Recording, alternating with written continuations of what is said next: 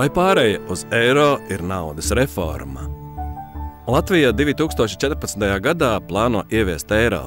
Eiro ieviešana nav uzskatāma par naudas reformu, jo tiks apmainīti visi lati, kas cilvēkiem ir mājās un glabājas bankās. Atšķirībā no PSRS laikā piedzīvotajām naudas reformām, neviens lats netiks pazaudēts, iekrājumi nezaudēs vērtību, bet algas un pensijas saglabās savu pirktspēju.